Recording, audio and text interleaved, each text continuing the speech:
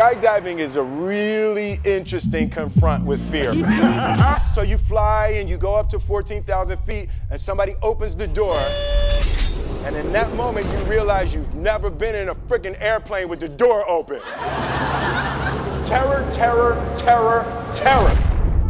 And the guy walks you up to the end of the thing, and you're standing and your toes are on the edge and you're looking out down to, and you fall out of the airplane, and in 1 second you realize that it's the most blissful experience of your life. You're flying. God placed the best things in life on the other side of fear.